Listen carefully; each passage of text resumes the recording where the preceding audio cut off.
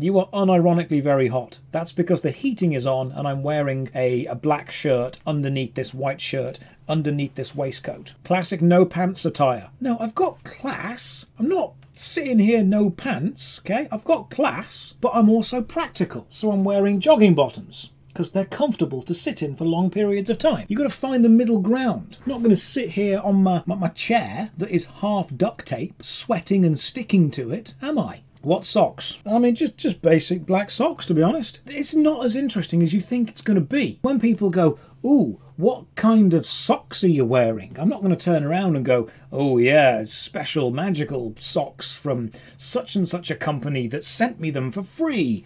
Just socks. Just walked into Primark and bought them. I mean, obviously, first of all, because I'm classy, I walk into Marks and Spencer's and look at their socks and I'm like, £10 for 3 socks, fuck off.